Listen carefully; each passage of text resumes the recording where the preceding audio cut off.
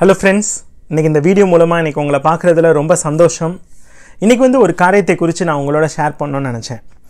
உங்களுக்குள் மறைந்திருக்கும் ஆற்றல் வளங்களை வெளிக்கொண்டு வர பயப்பட வேண்டாம் அப்படின்ற ஒரு தலைப்பை வச்சு தான் இன்றைக்கி நான் உங்களோட ஷேர் பண்ணணும்னு நினச்சேன். ஏன்னா ஆற்றல் வளம், அதாவது பொட்டென்ஷியல்னு சொல்கிறோம் பார்த்தீங்களா, அப்போது நமக்குள்ளே நிறைய பொட்டென்ஷியல் மறைந்து கிடக்கு. அப்போது இன்றைக்கி நிறைய வேலைகளில் இந்த உலகத்தில் நம்ம பிறந்தோம் வளர்ந்தோம் இல்லையா, அந்த உலகத்தை விட்டு நம்ம போகிறப்போ நம்மளுக்குள்ளாக இருக்கிற அந்த மறைந்து கிடக்கிற அந்த ஆற்றல் வளங்கள், மறைந்து இருக்கிற அந்த பொட்டென்ஷியல், நம்மளுடைய உண்மையான பொட்டென்ஷியல் என்ன, நமக்குள்ளாக என்னென்ன காரியங்கள், என்னென்ன திறமைகள், தாளந்துகள்லாம் மறைந்து இருக்கிறது என்பதை நிறைய வேலைகளில் நம்ம வெளிக்கொண்டு வராமலே இந்த உலகத்தை விட்டு நம்ம போயிடுறோம். அப்போ நம்மளோட வாழ்க்கை ஆண்டவர் எண்ணினதை விட இல்லை, ஆண்டவர் நம்மளுடைய வாழ்க்கையில் செய்ய நினைத்த காரியங்கள், நிறைய காரியங்கள் வச்சுருக்காரு இல்லையா. ஆனால் அதற்கு நம்மளுடைய ஒத்துழைப்பு ரொம்ப அவசியமாக இருக்கிறது. ஆண்டவர் நம்மளோட வாழ்க்கையில் செயல்பட அனுமதிக்கும் பொழுது நிறைய காரியங்கள், நம்மளோட வாழ்க்கையில் மறைந்து கிடக்கிற காரியங்களை ஆண்டவர் வெளியில் கொண்டு வருவதற்கு உதவி செய்கிறார். அப்போ இன்றைக்கி அதை குறித்து தான் நான் உங்களோட ஷேர் பண்ணணும் ஒரு சில நிமிடங்கள் அப்படின்ட்டு நான் நினச்சேன். ஏன்னா நம்ம முதலாவது ஏன் அப்படி மறைந்திருக்கிற அந்த ஆற்றல் வளங்களை, நமக்குள்ளாக மறைந்திருக்கிற ஆற்றல்களை, திறமைகளை வெளிக்கொண்டு வர ஏன் நம்ம முடியாமல் போகுதுன்னா, அதற்கு முதலாவது ஒரு பெரிய காரணம் பயம் இல்லையா. எதை குறித்து பயம் அப்படின்னு பார்த்தீங்கன்னா, நிறைய காரியங்கள் நான் சொல்ல முடியும். ஒன்று நான் ஏதாவது ஒரு காரியத்தை ஆண்டவர் எனக்கு செய்ய சொல்கிறாரு, இல்லை எனக்கு ஒரு ஊந்துதல் வருது, இது செய்கிறதற்குரிய ஒரு ஊந்துதலை ஆண்டவர் கொடுக்குறாருன்றப்போ நான் முதலாவது பயப்படுகிற காரியம் என்னென்னா, ஒருவேளை நான் இதை தவறாக செஞ்சிட்டேன்னா என்ன நடக்கும், அதனால என்னை மற்றவங்க என்ன பேசுவாங்க, என்னை பற்றி தவறாக பேசுவாங்களே, இல்லை என்னை ஒரு இழிவாக பார்க்கலாம், என்னை ஒரு கேவலமாக ஏதாவது சொல்லிட்டாங்கன்னா நான் என்ன பண்ணுறது அப்படின்ற அந்த பயம் இருக்கு இல்லையா, ஃபியர் ஆஃப் ரிஜெக்ஷன் அப்படின்றது. அதுதான் நம்மளை ஒருவேளை ஏற்றுக்கொள்ளாமல் போயிட்டாங்கன்னா, நம்ம செய்கிறத அங்கீகரிக்காமல் போயிட்டாங்கன்னா என்ன பண்ணுறது அப்படின்ற அந்த பயம்தான் நிறைய வேலைகளில் நம்மளை ஆண்டவர் நமக்குள்ளாக வைத்திருக்கிற அந்த ஆற்றல்களை நம்ம வெளிக்கொண்டு வர முடியாதபடிக்கு தடுக்குது. அப்போ அந்த இடத்துல அந்த பயத்தை எப்படி நம்ம போக்க முடியும் அப்படின்றதுக்கு தான் நம்ம ஆண்டவருடைய பலனை நாட வேண்டியது அவசியமாக இருக்கிறது. இன்னொன்று, நம்மளுடைய மனநிலையை மாற்ற வேண்டிய அவசியம் மிக முக்கியம். இப்போ நான் சொன்ன மாதிரி நம்மளுக்கு அந்த ஃபியர் மைண்ட் செட் இருந்ததுன்னு வச்சுக்கோங்களேன், நான் பண்ணால் ஏதாவது பிரச்சனை ஆயிரும், அப்புறம் என்னைய மக்கள் ஏதாவது தப்பாக பேசிடுவாங்க, இது எதுக்கு ஒம்பு, நான் பாட்டு இருக்கிறத பார்த்துட்டு போயிடுறேன், நம்ம எதுக்கு புதுசாக எதுவும் ட்ரை பண்ணணும் அப்படின்ட்டு நிறைய வேலைகளில் நம்ம என்ன பண்ணிடுறோம், ஒரு செல்ஃப் சாட்டிஸ்ஃபைடு லைஃப் இல்லையா, நம்மளுக்கு இருக்கிறது போதும், நம்ம எதுக்கு புதுசாக ஏதாவது ட்ரை பண்ணிவிட்டு தேவையில்லாத வேலையை பார்த்துட்டு அப்படின்ட்டு தான் நம்ம நினைக்கிறோமே தவிர, ஆனால் ஆண்டவர் என் வாழ்க்கையில் இன்னும் என்னென்ன காரியங்களை வச்சிருக்கிறாரு, எனக்குள்ளாக இன்னும் என்னென்ன ஆற்றல்களை, இன்னும் என்னென்ன வரங்களை வச்சிருக்கிறாருன்றத அந்த ஒரு எதிர்பார்ப்போடு, இல்லை அந்த ஒரு ஊந்துதலோடு நம்ம நெக்ஸ்ட் ஸ்டெப்பு ஒரு தைரியமாக ஒரு காரியத்தை செய்கிறதற்கு அநேக வேலைகளை தயங்குறோம். அப்போ இதனால தான் என்ன ஆகுது, நம்மளால் நம்மளோட வாழ்க்கையில் ஒரு முழுமையாக ஆண்டவர் நமக்குள்ளாக வைத்திருக்கிற அந்த பொட்டென்ஷியலை நம்ம கண்டுபிடிக்க முடியாமலே இந்த உலகத்தை விட்டு நம்ம போயிடுறோம், மறைந்துடுறோம் இல்லையா. இன்னொன்று, அங்கீகரிப்பு அப்படின்றது இருக்கு இல்லையா, அப்ரூவல். அதாவது நான் செய்கிற காரியத்தை மக்கள் கட்டாயம் ஏற்றுக்கொண்டாதான் அதை செய்கிறதுல ஒரு பிரயோஜனம் இருக்குன்ட்டு நம்ம நினைக்கிறப்போ அது ஒரு தவறான மனப்பான்மை. ஏன்னா நம்ம செய்கிற காரியத்தை எல்லாரும் ஏற்றுக்கொள்ள போகிறதில்ல, அதை நல்லா தெரிஞ்சுக்கணும் இல்லையா. நம்ம ஒரு காரியத்தை செய்கிறோன்னா அதை 10 பேர் ஏற்றுக்குவாங்க, 10 பேர் அதை அங்கீகரிக்காமல் போகலாம். அப்போ நம்மளுடைய மனப்பாங்கு எப்பொழுதுமே என்ன இருக்கணும், கொலோசியர் 3ஆம் அதிகாரம் 23ஆம் வசனம் 24ஆம் வசனம் இப்படியா சொல்லுகிறது, நீங்கள் கர்த்தராகிய கிறிஸ்துவை சேவிக்கிறதினாலே சுதந்திரமாகிய பலனை கர்த்தராலே நீங்கள் பெறுவீர்கள் என்று அறிந்து எதை செய்தாலும் அதை மனுஷருக்கென்று செய்யாமல் தேவனுக்கென்று மனப்பூர்வமாய் செய்யுங்கள், கர்த்தருக்காக மனப்பூர்வமாய் செய்யுங்கள். அப்போ இன்னைக்கு நல்லா தெரிஞ்சுக்கணும், நம்ம செய்கிற எந்த ஒரு சின்ன சின்ன காரியமாக இருக்கட்டும் இல்லையா, ஒருவேளை வேலையில் ஆண்டவர் நம்மளுக்கு சில காரியங்களை நன்றாக செய்யும்படி ஞானத்தை கொடுத்துருக்கலாம். அப்போ அந்த காரியத்தை நம்ம செய்கிறதுனால நம்மளை யாரும் பாராட்டலையே அப்படின்றதுக்காக இதை நான் செஞ்சு என்ன கண்டுக்க போகிறேன், என்னை யாரும் பாராட்டுறதில்ல, எனக்கு அதுக்கு உரிய சம்பள உயர்வு கூட கொடுக்க போகிறதில்ல, அப்போ நான் எதுக்கு கடினப்பட்டு நான் சிறப்பாக செய்யணும், நான் ஒரு சாதாரணமாகவே செஞ்சுட்டு போகிறேன், எல்லாரும் போலையும் நான் 8 மணி நேரம் வேலை கொடுத்தாங்கன்னா நான் 6 மணி நேரம் தான் வேலை செய்வேன் அப்படின்ட்டு நம்ம நினச்சோன்னா அப்போ நம்ம ஒரு அப்ரூவலை எதிர்பார்த்து நம்ம செய்கிறோன்னு ஆயிடுது. ஆனால் இந்த வசனம் சொல்கிறது போல் எதை செய்தாலும் நீங்கள் மனுஷருக்கென்று செய்யாமல் கர்த்தருக்கென்று மனப்பூர்வமாய் செய்யுங்கள்னு சொல்கிறப்போ, அப்போ அந்த ஸ்பிரிட் ஆஃப் எக்ஸலன்ஸ், நான் எதை செஞ்சாலும் சரியாக செய்வேன், எதை செஞ்சாலும் ஒழுங்கும் கிரமமாக நான் செய்வேன் அப்படின்ற அந்த மனப்பாங்கு வந்தாலே நம்மளுக்கு ஆட்டோமேட்டிக்காக என்ன ஆகும் தெரியுமா? நமக்குள்ளாக மறைந்திருக்கிற ஆற்றல்களை, நமக்குள்ளாக மறைந்திருக்கிற அந்த ஹிடன் பொட்டன்ஷியல்லாம் அப்போ தான் ஒன் பை ஒன்னாக நம்ம வந்து வெளியில் நம்மளுக்கு வந்து வர்றதை நம்ம வந்து கண்டுகொள்ள முடியும். அப்போது ஒரு வசனம் ஆண்டவர் வந்து சொல்லுகிறார். நீங்கள் மத்தேயு 25ஆம் அதிகாரம் நீங்கள் படிச்சீங்கன்னு வச்சுக்கோங்களேன். அதில் வந்து ஒரு உவமை குறித்து சொல்கிறார் இல்லையா? நம்மளுக்கு தெரியும், அந்த 2 தாலந்துகள், 5 தாலந்து, 1 தாலந்து, 3 மனிதர் இடத்தில் கொடுக்குறார் ஆண்டவர். அந்த தாலந்துகளை கொடுத்து அவர் வந்து நான் போய் திரும்பி வரும் வரைக்கும் நீங்கள் இந்த தாலந்துகளை எப்படி வேணாலும் நீங்கள் யூஸ் பண்ணலாம் அப்படின்னு சொல்கிறாரு. அப்போ நம்ம பார்க்குறோம், அந்த 2 தாலந்து வச்சுருந்தவன் 4ஆக மாற்றிட்டான், 5 வந்து 10ஆக மாற்றிட்டான். ஆனால் அந்த 1 தாலந்து வச்சுருந்தவன் அதை எதுக்கும் பயன்படாதபடி வச்சுருந்தனால ஆண்டவர் வந்து அந்த 2 தாலந்தை 4ஆக மாற்றினவர்களையும் சரி, அந்த 5 தாலந்தை 10ஆக மாற்றினவர்களையும் பார்த்து தான் ஆண்டவர் என்ன சொல்கிறாரு? உண்மையும் உத்தமும் உள்ள ஊழியக்காரனே, கொஞ்சத்திலே நீ உண்மையாக இருந்தாய், அநேகத்தின் மேல் உன்னை அதிகாரியாக வைப்பேன், உன் எஜமானுடைய சந்தோஷத்திற்குள் பிரவேசி என்றார். அப்போது ஆண்டவர் நம்மளிடத்திலிருந்து எதிர்பார்க்கிற ஒரு காரியம், நம்ம பிறக்கிறப்பயே ஆண்டவர் நம்மளுக்குள்ளாக என்னென்ன கிருபைகளெல்லாம் வைக்கணும், என்னுடைய வாழ்க்கைக்கு ஒரு நோக்கம் வைக்கிறார் இல்லையா? என்னுடைய வாழ்க்கைக்கு, உங்களோட வாழ்க்கைக்கு ஒரு நோக்கம் வைக்கிறப்போ அந்த நோக்கத்தை நிறைவேற்ற வேண்டிய எல்லா ஆற்றல்களையும் ஆண்டவர் நமக்குள்ளாக வைக்கிறார். அப்போது ஆனால் இதில் ஒரு விஷயம் என்னென்னா, நல்லா தெரிஞ்சுக்கணும், நம்ம ஆண்டவரோடு பயணிக்கும் பொழுது தான் அந்த ஆற்றல் வளங்களை நம்ம வந்து அந்தந்த காலத்தில் வந்து நம்ம வெளிக்கொண்டு வர முடியும்.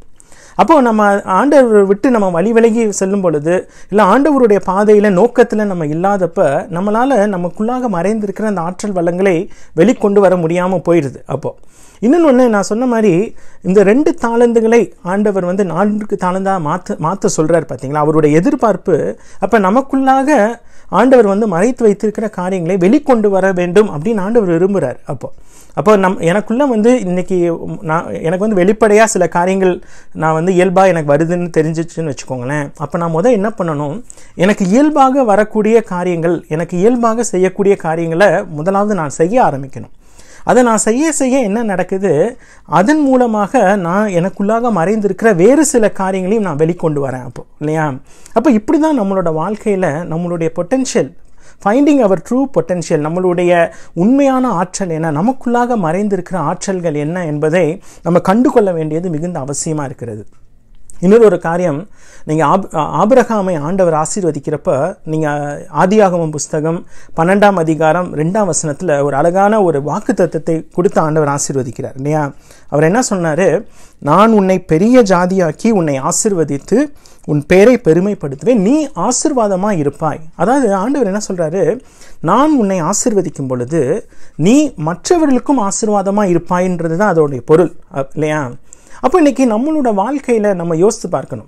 இப்போ ஆண்டவர் என்னை ஆசீர்வதிச்சிட்டாரு, நான் சந்தோஷமாக இருக்கேன்ட்டு நான் அதோடு நின்றுட்டேன்னு வச்சுக்கோங்களேன், அது வந்து ஒரு செல்ஃப் சென்டர்டு பிளெஸ்ஸிங் ஆயிடுது, ஒரு சுயநலம் மிக்க ஒரு ஆசீர்வாதமாக மாறிடுது.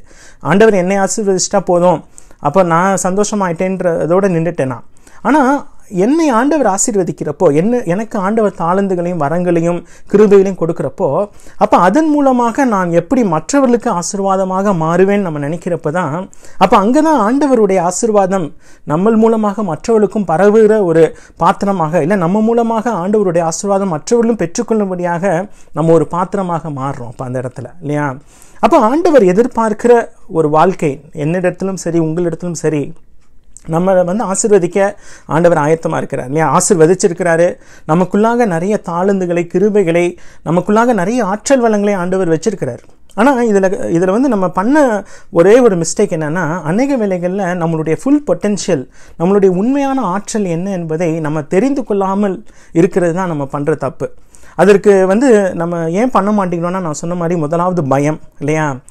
இதை பண்ணால் என்ன பிரச்சனை ஆயிருமோ, என்னை வந்து தப்பு சொல்லிடுவாங்களோ, இல்லை என் பேர் கெட்டு போயிடுமோ, என்னுடைய பேருக்கும் புகழுக்கும் ஏதாவது களங்கம் வந்துடுமோ, இப்படிலாம் நினைக்கிறோம். ஆனால் நீங்கள் நல்லா யோசித்து பாருங்கள், ஆண்டவர் வந்து நமக்காக இந்த உலகத்தில் வந்து சிலுவையில் பாடுபட்டு அவ்வளோ கஷ்டங்களை அனுபவிச்சு இல்லையா, நமக்காக மரித்து நம்மளுக்கு நித்திய ஜீவனை கொடுத்துருக்கிறாரு. நம்மளுடைய பாவங்களை எல்லாம் வந்து ஆண்டவர் வந்து போக்கியிருக்கிறார்.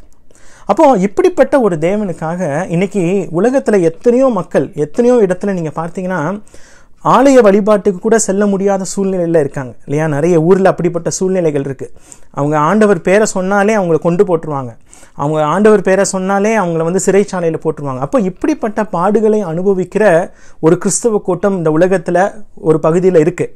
ஆனால் இன்றைக்கி நம்மளுக்கு வந்து ஆண்டவர் வந்து விடுதலை கொடுத்துருக்காரு, இவ்வளோ ஃப்ரீடம் கொடுத்துருக்காரு.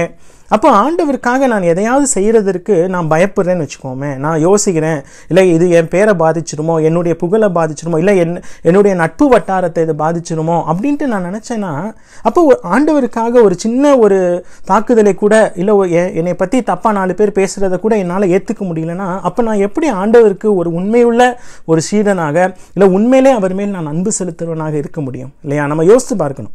ஏன்னா அநேக வேளைகளில் நம்ம ஆண்டவருக்கு சொல்கிறோம், ஆண்டவரே நாங்கள் உங்கள் மேலே அன்பாக இருக்கிறோம், நாங்கள் உங்களை நேசிக்கிறோம் அப்படின்னு சொல்கிறோம். ஆனால் அதை செயலில் காண்பிக்க வேண்டிய அவசியம் நம்மளுக்கு இருக்குது.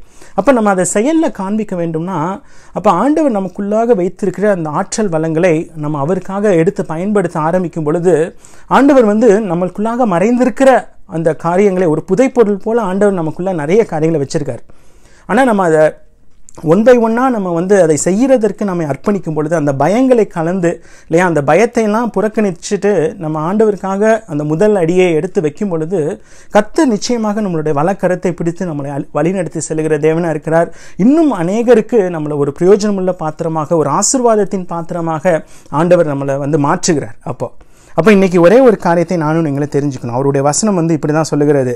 நீங்கள் 1 தெசலோனிக்கேயர் 5ஆம் அதிகாரம் 24ஆம் வசனத்தில் ஆண்டவர் சொல்கிறாரு, உங்களை அழைக்கிறவர் உண்மையுள்ளவராக இருக்கிறார், அவர் அப்படியே செய்வார்ன்றார். அப்போ இதில் என்ன அர்த்தம்னா, ஆண்டவர் நம்மளை ஒரு காரியத்துக்காக அழைக்கிறார், நம்மளுக்காக நம்மளை வந்து ஒரு காரியத்திற்காக அழைக்கிறாரு, அதை செய்யும்படி நம்மளுக்கு வந்து ஊக்கப்படுத்துகிறார், அதற்குரிய வழிகாட்டுதலை கொண்டு வருகிறாருன்னா நம்ம தைரியமாக அதை எடுத்து செய்ய வேண்டிய அவசியமாக இருக்குது. ஏன்னா உங்களை அழைத்தவர் உண்மை உள்ளவர்ன்றப்போ அதற்குரிய எல்லா தேவைகள், உங்களுக்கு என்னென்ன தேவை வேணும், அதற்கு என்னென்ன வழிகாட்டுதல் வேணும், அதற்கு என்ன ஞானம் வேணும், அதை எப்படி செய்ய வேண்டும் என்கிற பக்குவம் எல்லாவற்றையும் ஆண்டவர் தருகிற தேவனாக இருக்கிறார்.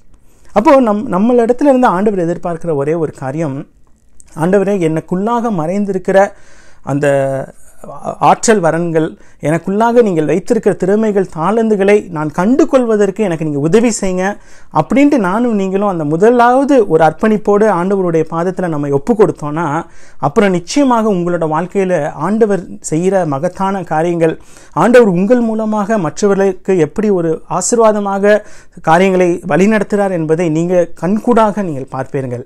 எனவே இந்த நாளில் கூட உங்களுடைய ஆற்றல்களை ஒரு நாளும் வந்து பயத்தினால வந்து அதை வந்து தடை செஞ்சு போட்டுறாதீங்க இல்லையா?